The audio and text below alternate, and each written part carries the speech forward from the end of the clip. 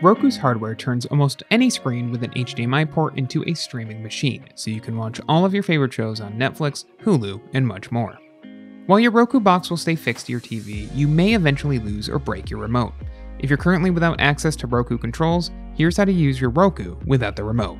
If you've set up your Roku device before you lost your remote, here's the good news. It should still be connected to your home Wi-Fi network.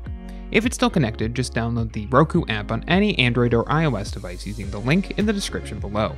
Make sure your phone is on the same network and launch the app to pair it with your Roku device. The app contains a virtual remote that gives you access to the same standard controls as a physical remote.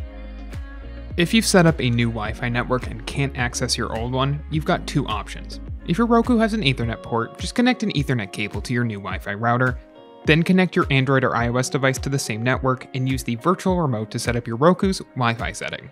If your device does not have an Ethernet port, you can still trick your Roku into connecting by setting up your new Wi-Fi network with the same name and password as your old Wi-Fi network.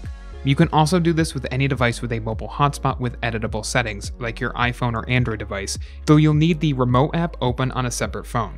If you absolutely cannot get your Roku device to connect to the internet, you aren't totally out of luck. Roku sells replacement remotes for their devices online, which you can find in the description below. You don't need to order from Amazon to get a remote replacement either. Stores like Walmart and Target carry universal streaming remote replacements that work with devices like Roku out of the box. Official Roku remotes can be paired to your Roku device by clicking on the pair button found in the remote's battery compartment.